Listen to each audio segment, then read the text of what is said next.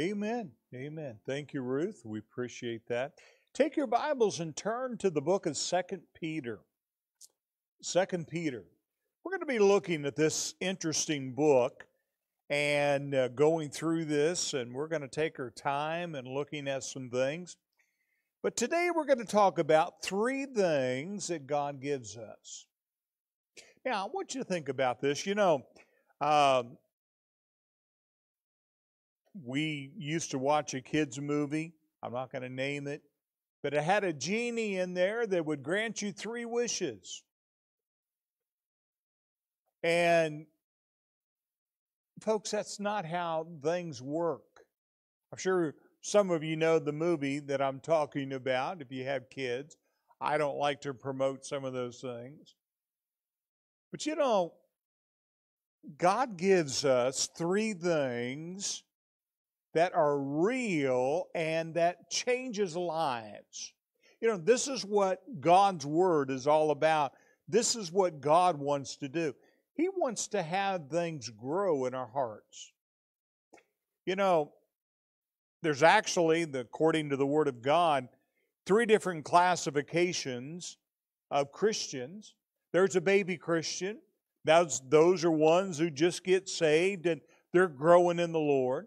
Then the next one's the young men or young women too. And that's the one where they're a little bit more mature. They're growing a little bit. They're doing things. And then comes the adult Christian. This is the one who's supposed to be following the Lord and growing and doing what God wants you to do. I want you to ask yourself this question, not out loud. Are you growing as a Christian? Now think about that. Are you growing as a Christian?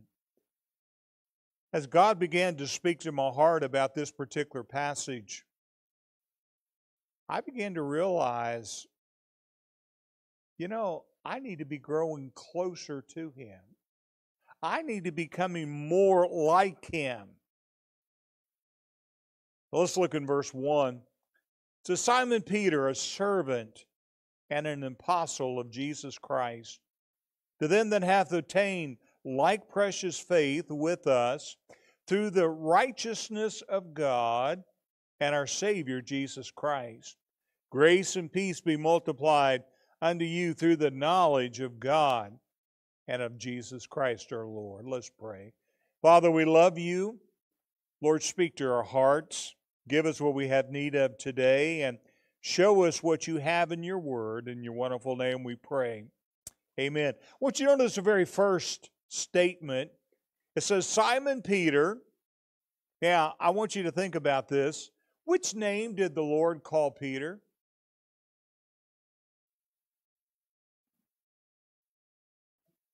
Once, but he usually referred to him as Peter.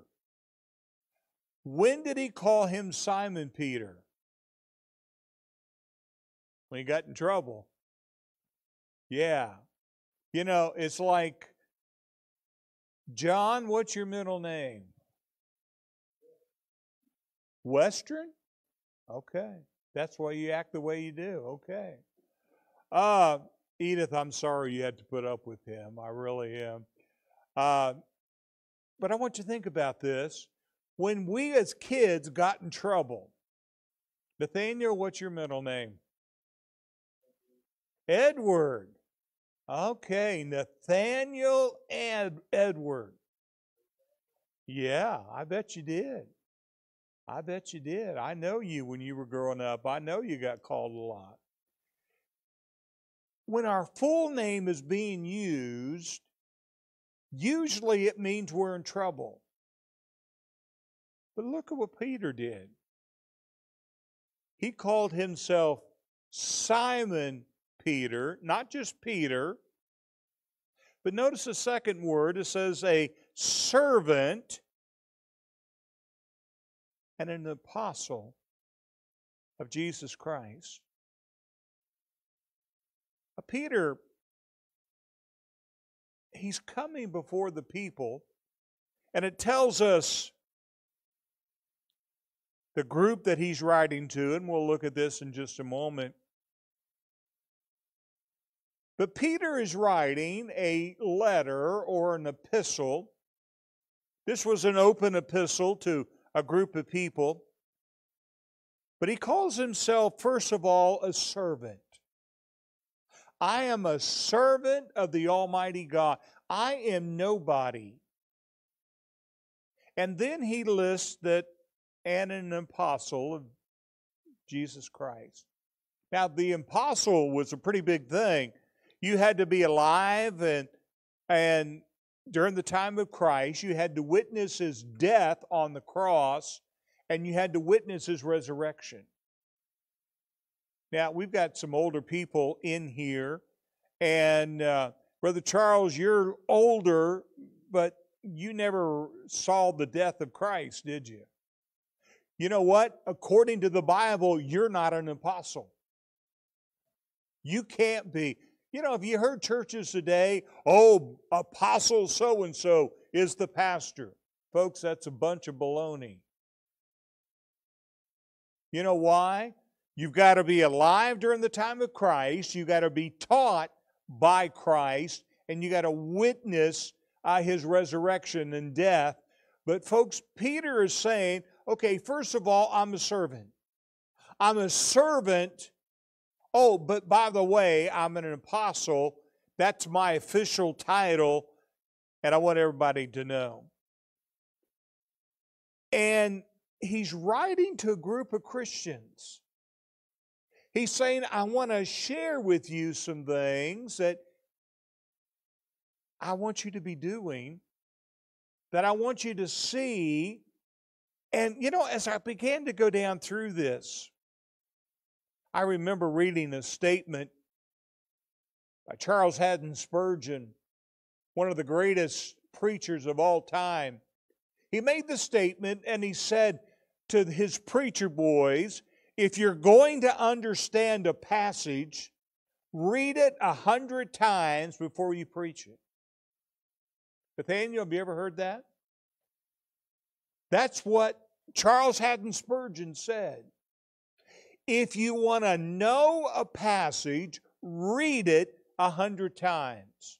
You know what? The more I got into this passage, the more I began to say, wow, this is awesome. This is mind-blowing. But I'm going to give you 3 things that God gives us. Number 1, He gives us a divine call. A divine call. I want you to notice verse 1 and 2. It says, Simon Peter, a servant, an apostle, this is the introduction, of Jesus Christ. Notice this, to them that have obtained like precious faith with us through the righteousness of God and our Savior, Jesus Christ, and grace and peace be multiplied unto you through the knowledge of God and of Jesus Christ our Lord. I want you to look at something. He tells us, to them that have like precious faith. He gives us a divine call. He gives us a call that we need to be serving Him. 3 things here that I want to give you about this divine call. First of all, it's precious faith. Notice what it says here. Who obtained like precious faith. You know what precious faith is? Our salvation. When we get saved, there is a divine call to us that we need to get saved. Little Cassie, boy, it was good to be able to spend some time with them this week. And I spent a lot of time talking with Cassie this week about her relationship with God. I talked to her about going to heaven, and what brought it on, we were talking about my mother's death, and we were talking about things. You know, kids, they see things and they know things. And you know what? I've learned over the years, you learn what has happened and you teach what's real. And I began to just talk with Cassie, and she talked about her great-grandmother, and talked about, she saw the funeral, she saw the whole thing, and Cassie began to ask questions. And I began to talk to Cassie, and I knew God was speaking to her heart. I began to talk to her about her salvation. I knew she was ready, and I could have led her to the Lord this week, but you know what? I said, no, I want Mom and Dad to have that privilege. But you know what? God was calling her to salvation. There was a precious call that was going out, and you could tell God was doing something. Folks, if you don't have that call, if you don't have that precious faith, you are not saved. But I want you to see the second point in the divine call. Not only is it a precious faith, but it's a precious value. Notice what it says here. Through the righteousness of God. Folks, you know how and why we have our salvation? It's through Jesus Christ. You know, aren't you glad, Bill, aren't you glad that we don't have to be good enough to get saved? Boy, some of you, Shane, you'd have a hard time, wouldn't you? Oh, Shane, you're not good enough. I'm sorry. I'm not even going to mention my back row Baptist friend back there. Oh, you're not good enough. Oh, I know. If you have enough money, you can get into heaven. That's what one particular religion, I'm not going to mention that, they tell their people when someone dies. If my mom had been part of this religion, the priest would have come to me and said, for X amount of dollars, I will guarantee to get your loved one from paradise into heaven. Folks, that's not Bible. It's not Bible. You cannot buy to get into heaven. Oh, I've had a lot of people over the years. Oh, preacher, I want to get baptized, or I want to do this. Folks, that does not get you into heaven. It is a precious value that we have. It is the greatest gift that we can ever get, is the gift of salvation. But I want you to see the third thing. It's a gift of precious life. Look down. Verse 2, it says, and grace and peace be multiplied unto you. This is simply an acknowledgement, but I want you to notice the next little statement. Through the knowledge of God and of Jesus Christ our Lord. Folks, we have a precious life. We have a life that's everlasting. We have a life that will never end. We have a life that God says, I want to give to you. I want to give you this eternal life. I want to give you. You don't deserve it. Boy, Ken Scoggins does not deserve to be saved. I don't deserve to be called a child of God. I don't deserve to have the righteousness of God in me. But He gives it to me. It's a divine call, and He calls us, first of all, precious faith. We got to get saved. We got to realize I'm a sinner. That's where it starts. I've dealt with kids so much that I've talked to them about their sin. And if a child says this, you ask them if they've ever done anything wrong, and they don't know, or they think they're okay, they think they're perfect. Folks, they're not ready yet. When a person realizes, I am a sinner, I have done something wrong, that's when we get the divine call. That's when God is speaking to our heart. But you know, I'm not going to really dwell on this in this passage. You know what happens when God gives that divine call and we don't answer? You know, there's a lot of people that are in our world today that God has spoken to and they've turned away. And folks, if they don't get saved, if they don't turn back, they're going to end up in hell. Now, I can't show you from the Word of God, but the Bible does tell us we cross a deadline, we cross a threshold. God says, no more. I'm not going to speak to your heart. It's not that He doesn't want to give us salvation, is we've rejected Him so much. We've turned away. You know, I've seen people like this over the years. Oh, preacher, I don't want that. I don't need that. Oh, that's just a bunch of baloney. I don't want to get saved. I'm okay. Oh, I pity that person. I pity them. First of all, we receive a divine call. Number two, He gives us a divine power. Go down to verse 3. According to His divine power hath He given unto us all things that pertain unto life and godliness, and through the knowledge of Him that is called to us to glory and virtue. As Peter is writing, as God is moving in the Spirit, the Bible tells us that men of God were moved by the Holy Spirit to write down the things we have in our Bible. It's not just a book about God. It is the Word of God. It is God speaking to our hearts. But the first thing or second thing I want you to see, we have a divine power. Not only do we have a divine call, but we have a divine power. Three things I wanted to show you. First of all, we have a power to live for Christ. What do you think about this? Did you know we have a power to live? Notice what it says here.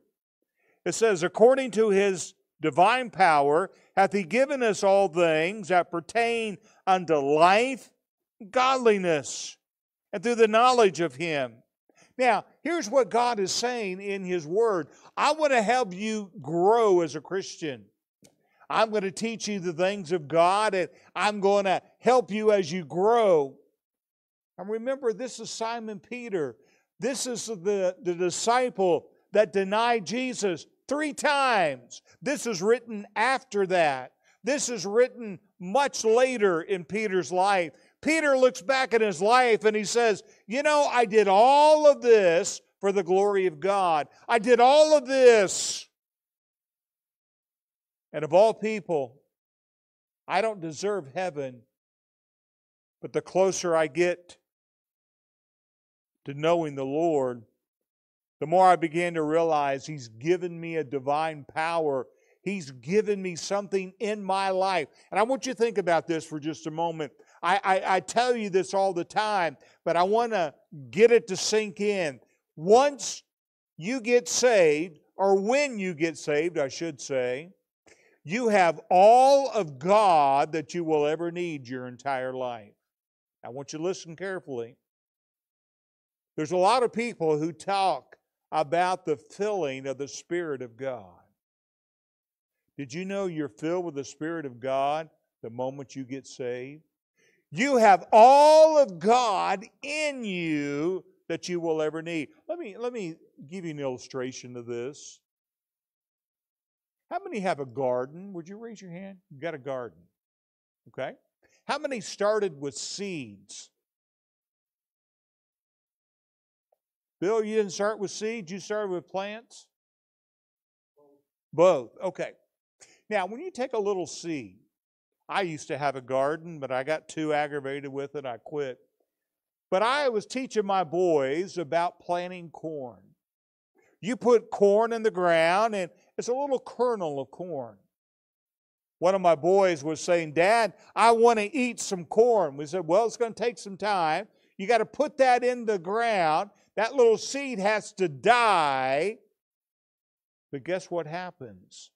A corn stalk grows out of that seed. One day I was taking my son out in the yard and I was showing him in the garden and I was showing him, hey, look, we've got some corn growing on our corn stalk. Began to show them, but it started with a little seed. You see, that's what happens in us. The seed of God comes in and begins to grow and work and move. And we get a moving of the Spirit of God, and it's God's power. And you know what happens?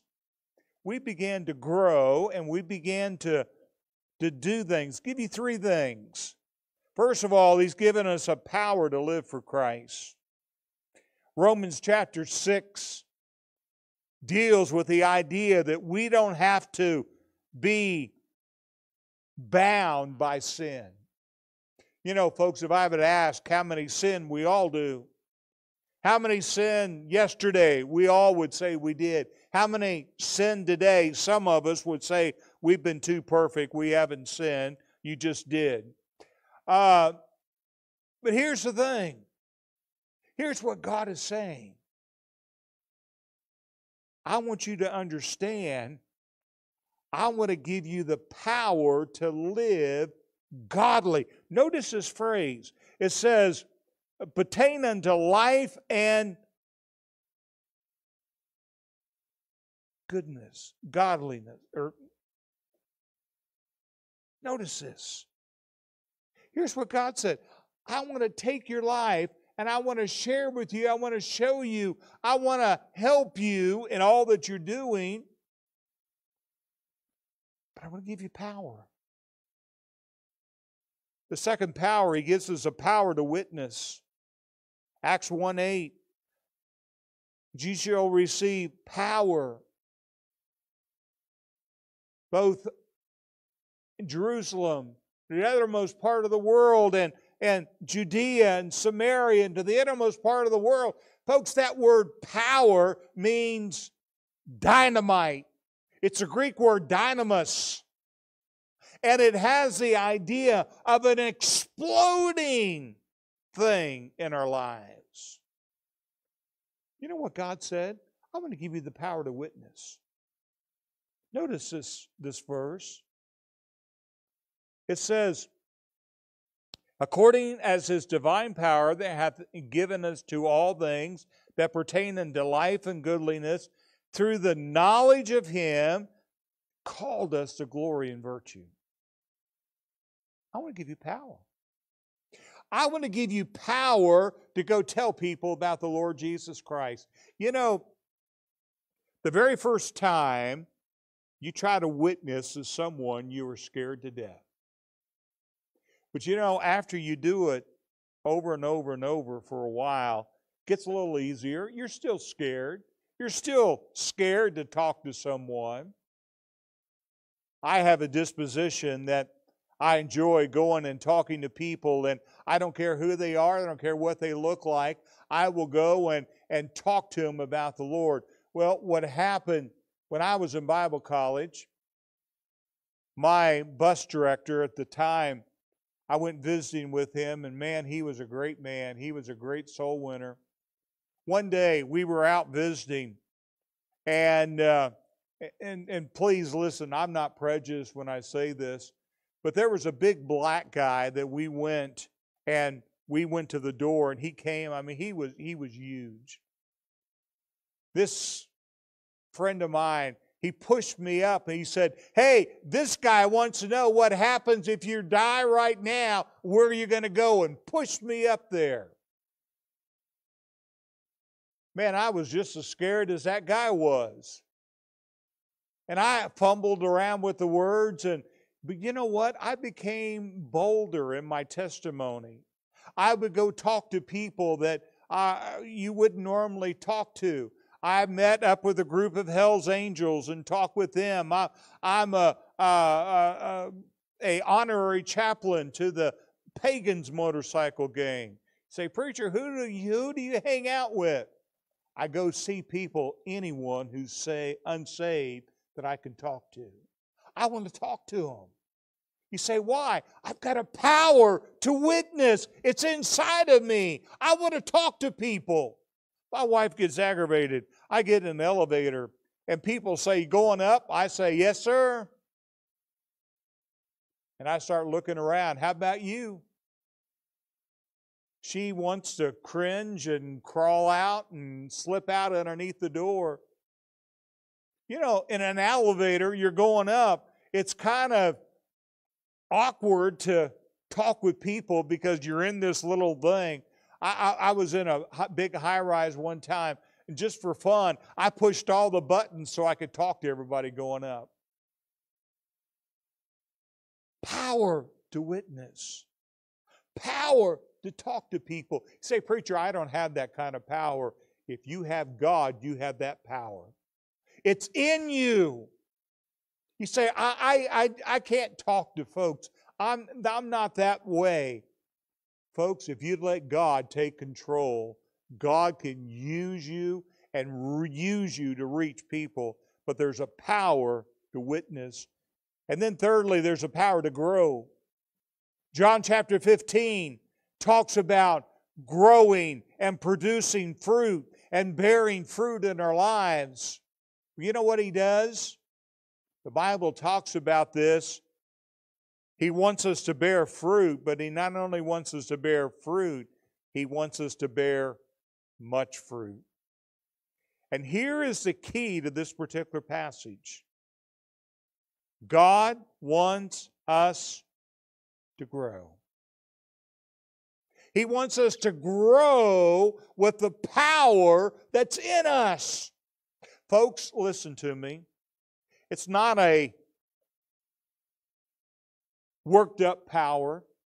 There's a lot of churches today that are built on emotion. Boy, they get you so hyped up. They bring you up and they bring you down, and they bring you back up again and they bring you down. I'm afraid many of our so-called revivals are all based on emotions and not based on the Son of God and based on what Jesus Christ does.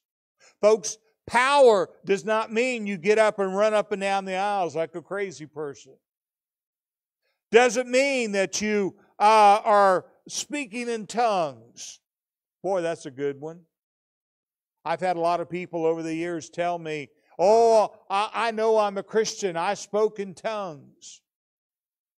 Folks, tongues as the literal meaning are languages. Hey, I speak in tongues every time I speak. It's a language. It's not something that is abstract and foreign. And I had one person tell me, I speak in tongues so I can speak like an angel. Hey, that's not what God said.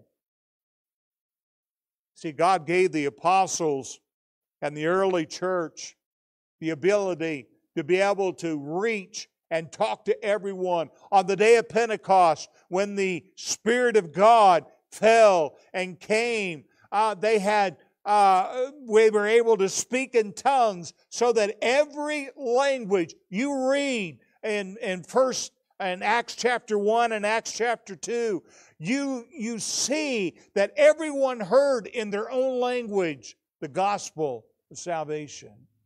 Now I want you to notice carefully, the Bible talks about in 1 Corinthians chapter 13, and these shall cease. They're not going to have all of the spiritual gifts because we don't need them. Folks, we don't need the gift of healing. Boy, wouldn't it be great to be a healer and be able to heal people like the Apostle Paul or even Peter? Peter, it was known that he healed Dorcas. Peter was able to, they even put their beds out so the shadow of Peter would come by and that would heal him. We don't have that today. There was a man by the name of Oral Roberts who started Oral Roberts University out in Oklahoma, said he was a faith healer. Oh, I can heal people. Oh, all I got to do is call on the name of God. Oh, yeah, he built a hospital that cost millions of dollars for people to be able to go to. Oh, we'll heal you. But you got to come to my hospital. Oh, after you come to my hospital, you got to give. He's the one who said, unless I get $1 million for my ministry, God's going to take me home. I said, take him home. Listen, or I guess it was 10 million or something. I don't know. I forget what the millions was. Why don't you think about this? We don't need those gifts any longer. Well, I'd love to heal people of cancer. Cancer's a horrible thing. I'm a cancer survivor. I can talk about that. I know. You know, folks, let me caution you. You can't talk to someone about their needs unless you know what they're going through. I was talking to a preacher friend of mine the other day. He asked me, he said, "How you doing since your mom died?" I said, "I'll be honest, I've got a hole in my heart. I've got a hole in my heart. Mama's gone. My dad died 30 years ago, and to be honest, I was glad he died. He was so much of a torment to me. You know, when Mom died, it hurt. I didn't really realize how much Mom had an influence on my boy's life. Charles, you were there. You heard the testimonies. My mom meant something. My mom did something. My mom was special. When she was in her right mind, she was a prayer warrior. Oh, she'd pray. She had a long list of names and people that she'd be praying for. She wrote emails to people all over the world. At one time, she was telling me she had almost 1 million emails that she was sending out every week. Got a hole in my heart. It's tough. It's hard. And we don't understand that until we've gone through it. Don't come to someone and say, "I understand what you're going through," unless you've been there. But Peter said, "I want to grow. I want to grow in God. I failed God. I got away from God. I sinned." The Bible tells us that Peter went out and wept bitterly after he denied the Lord. But he's writing to Christians. He says, "I want to share with you what God has given me." Then we come down to the third thing. Go down to verse 4. It says, "And whereby are given unto us exceeding great and precious promises, that by ye you might be partakers of the divine nature, having escaped the corruption that is in the world through lust." I want you to notice the little phrase there, precious promises. Peter said he's given us divine promises. Let me give you 3 promises that God gives us. He gives us promises for our daily living. I want to be with you. I will never leave thee nor forsake thee. Casting all of your care upon me, he careth for you. I will hear your prayers. I will answer your prayers. I will give you what you have need of. Call upon me, and I will answer thee. Those are promises for daily living. Folks, I want you to listen carefully, and we'll see this as we get on into 2 Peter. The closer we get to the coming of the Lord, the harder it's going to get. Persecution is coming. Folks, we have not seen anything as of yet. It's coming. You say, "Don't you think the coming of the Lord is right now?" Yes, I do. But folks, if God tarries His coming, it's going to get worse and worse and worse. That's what Peter saw. But he said, "I'm going to give you some promises." First thing is promises for our daily living. Number 2, he gives us promises for our spiritual living. I want to encourage you to understand what Peter was talking about. Notice what it says here in verse 4. That by ye might be partakers of the divine nature, having escaped the corruption that is in the world. Folks, we have spiritual promises that He's given to us. That's fighting the devil. That's using the Word of God. That's having the idea that we're escaped from the corruption of sin. That's growing. You know, sometimes we come to church. Sometimes it seems that the preacher's messages are aimed just right at me. Seems like God is just directing. I know sometimes I call out names. My son used to tell me, don't do that. People don't like that. It's God. I'm not condemning anybody about their sin. I'm not saying you're a bigger sinner than I am. I'm saying we all are sinners. We all do things that are wrong in the sight of God. But you know what happens? We began to realize God's given us a promise for spiritual living. Hey, we're in a battle. This battle is raging around about us. And folks, we are seeing this right now in our country. We are divided as a country. We are divided. And you know what? Is getting more on the other side than on our side. You say, why? Because Christians are not willing to take a stand for what's wrong and what's right. Hey, gay marriage is wrong. Being a lesbian, being a homosexual is wrong. You say, why? According to the Word of God. It's not because I'm judging. It's not because I'm hating. Boy, they're trying to push it. They're trying to say, if you preach on that, Nathaniel, you watch, we'll get cut off from Facebook. You know why? They don't like that kind of language. Oh, you don't like a homosexual? Okay. Go back and what the Bible calls them in the Word of God. Well, they don't like that. They don't like the Word of God. They don't like what God calls them. You know what?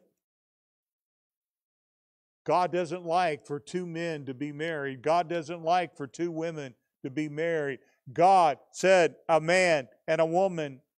God said He doesn't want us to live like the devil. We are in a battle. We're raging. Oh, it cracks me up. Please excuse me. I'm not being disrespectful for anyone. But there are women today that are saying, it's my body, it's my choice. I can have an abortion if I want one. Then they turn around and they say, you have to take a vaccine. You have to take a shot. You have to do this and you have to do that. Oh, but it's my body, I choose. Hey, you can't have it both ways. You can't have it, I'll choose for an abortion, but I'll not choose for a vaccine. That's mandatory. You know what? They found out all that vaccination was a bunch of baloney. It didn't do anything. My leg doctor went to Spain for a vacation. She came back with COVID. I was in the office just the other day talking to her. Said, heard you got sick. She said, yeah, I got sick coming back. And she said, it's everywhere. She said, you can get it anywhere. It's everywhere. But folks, the promises for spiritual living. Let me give you the last thing. Promises for eternal living. I want to tell you, based on the Word of God, absent from the body is to be present with the Lord. I want to tell you, when we leave this world, we are going to a home that is greater that we can ever imagine. I said my goodbyes to my mother, and I whispered in her ear, I said, "You're going home to see Jesus. I'm jealous." She's perfect. Oh, in my eyes, my mother always was perfect, I know. She's in heaven. She's with God. Peter was getting close to death when he wrote 2 Peter. But God was using him like never before. He said, I want you to grow. I want you to open up. I want you to look at the divine call. I want you to look at the divine power. I want you to look at the divine promises. It's right here in the Word of God. It's what God gave us. It's what God gives to us. So many times we push it aside. So many times we say, well, that's for the children, or that's not for me. Folks, if you're a child of God, it's for you. 3 things that God's given us. I want you to bow your head and close your eyes, if you will.